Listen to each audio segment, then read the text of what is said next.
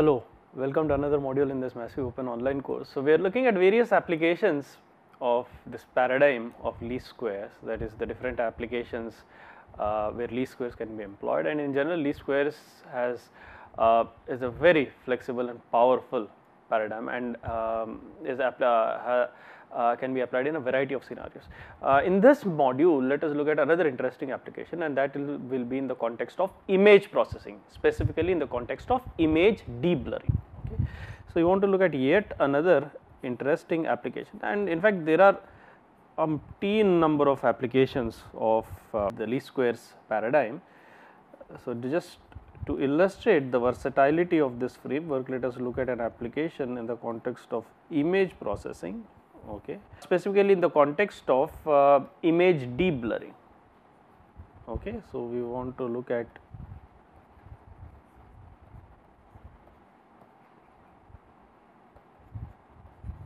the deblurring of image. Now, just before we formulate the mathematical problem, let us just look at the physical relevance of this. What happens is, when you are trying to capture the image, let us say you are trying to make a figure of a person over here, and when you try to capture an image of a person, and so this is an impression of my camera, and I am trying to capture the image of this person. And now, if this person or if this object is in, let us say, so this is basically image capture device,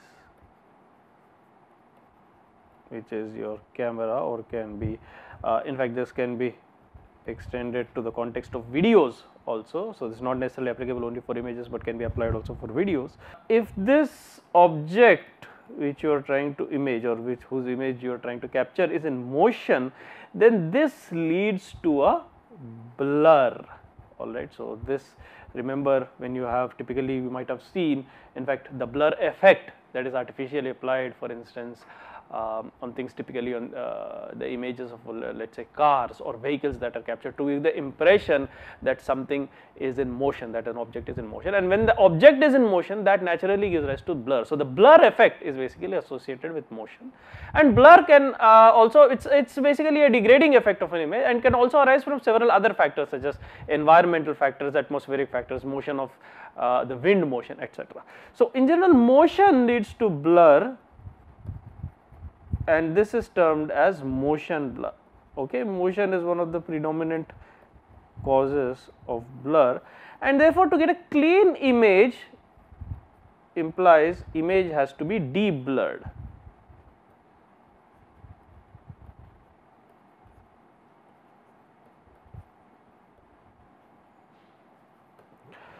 Now, one way to model the motion blur is the following. Let us say you have the output pixel y of k. So, the model for blur model, let us look at it. The blur model can be described as follows. Let us say you have an output pixel y of k that can be described as L equal to 0 to L minus 1. The input pixel or the blur kernel h of L times x of k plus L. Okay. So, let me just write this equation down. For instance, we have y of 0 equals h of 0 x of 0 plus h of 1 x of 1 plus h of L minus 1 x of L minus 1. Okay. And you can also write this as y of 1, or you can make this, that is fine, it does not matter. You can write this as y of 1 equals h of 1 times x of 0 times x of 1. Or let me just write this as follows. I can write this as h of 0 times x of 0, y of 1 is h of 0 times x of 1, just to make this system causal, although it does not matter, it does not really matter because image processing can be non-causal. So, this is h of 0 times x of 1 plus h of 1 times x of 0, and I can write y of 2 equals h of 0 times x of 2 plus h of 1 times x of 1 plus h of 2 times x of 0. You can take the past pixels here to be 0. So, you can write this as h of L x of k minus L, and you can assume that the past pixels, for instance x of minus 1, x of minus 2, so on, equals 0. That is, this is a causal signal, that is, this is a signal which is 0 for n less than 0, all right. And so, what you can see here is that each, so this is the output pixel, okay. So, this yk, this is your output pixel, and these are your input or original, you can think of this as input pixels or original image pixels, okay. So, these are the original image pixels, and what you can see is that each output pixel is a combination, is a linear combination of several input pixels. So, you are not getting the crisp original pixels, but each pixel is sort of smudged, right. Each pixel is sort of smashed or combined along with other pixels, and that is what gives the blurring effect. That is when you combine, that is when you are not getting the clear individual pixels, but rather you are getting a combination of these pixels, that is x y of 2, the combination of x of 2, x of 1 and x of 0. So, you are combining these pixels, alright, and that is what gives the blur effect. So, the linear combination of pixels is what is giving you the blur effect.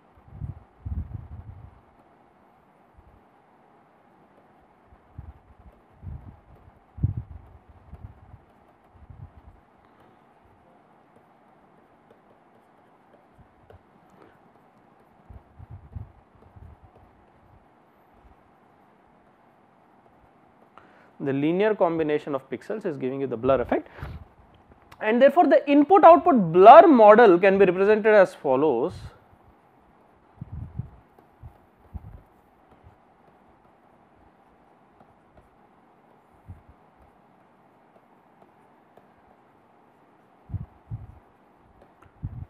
Let us say you have a group of output pixels, that is, which you are representing by the vector y of 0, y of 1 up to y of, let us say, m minus 1, that is total number of pixels is m. So, you call this your output pixel vector. We are considering a single column of an image. So, this is your output pixel vector. This is equal to, well, h of 0, okay, h of 1 times h of 0, and so on and so forth, and this matrix has an interesting structure.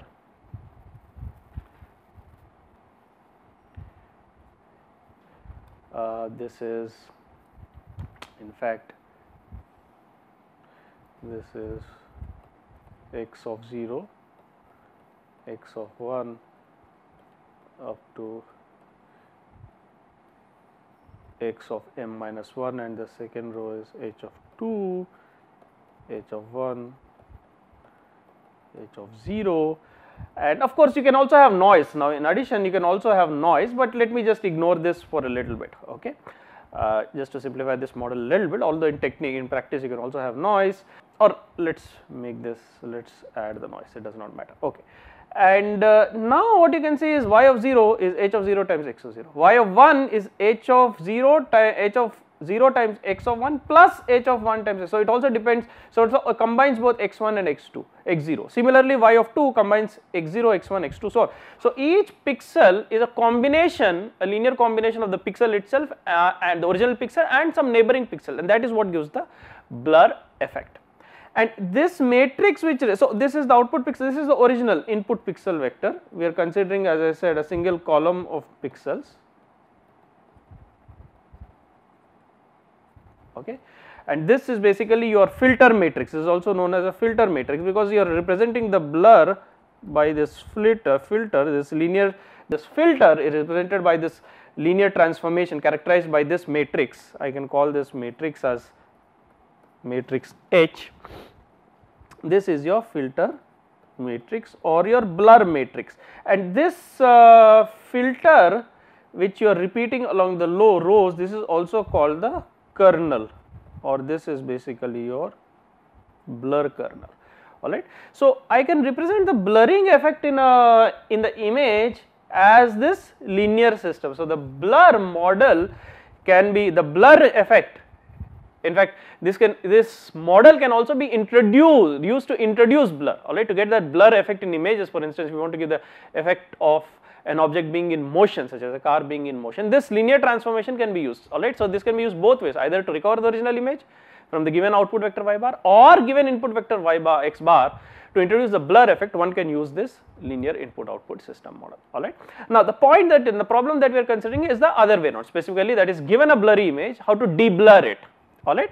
And now, once you formulate this problem, so this is your original image, okay, I am representing a single column, although this can be easily extended to a two-dimensional original image, and this can be easily extended to two-dimensional, in fact, three-dimensional images also, which is with nothing but video, that is, you have x axis, y axis, and in the time, alright. So, one can have three-dimensional blurring effect, so as to speak. So, alright, so you can have original image, and this can be extended, I will just note here, can be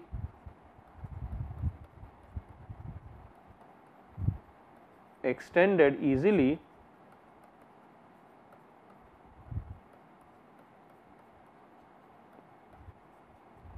to 2D images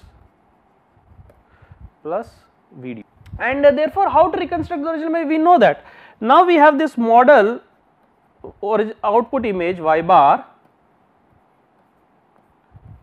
equals the blur matrix H x bar plus the noise vector. So, this is your blur matrix,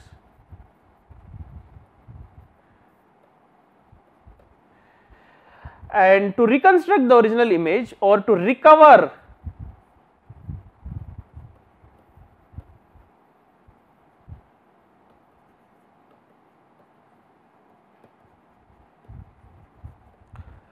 we now apply the least squares, alright, and therefore, what we do is minimize norm of y bar minus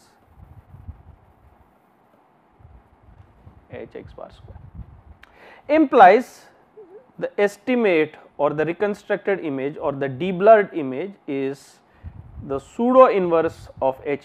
We have not introduced this notation so far. Let me just describe this. This is nothing but H transpose H inverse H transpose y bar, where we are denoting this matrix by H dagger. This is known as H dagger equals the, we have already said this, this is acts as a left inverse, this is the pseudo inverse of H, okay, not the inverse but the pseudo inverse, this is the left inverse of H, and this x hat is now your deblurred or reconstructed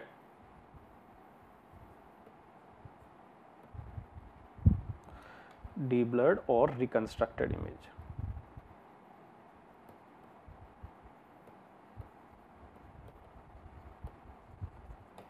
This is your deblurred or reconstructed image, and therefore, what you can see now is that yet another interesting applications of the least squares paradigm.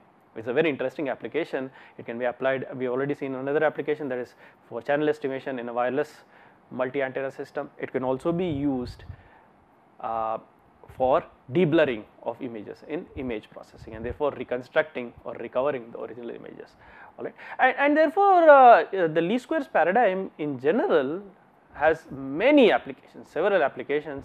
It is one that arises very frequently, in fact, in several different areas, signal processing and communication, and also other scientific disciplines, alright. So, we will stop here and continue in the subsequent modules. Thank you very much.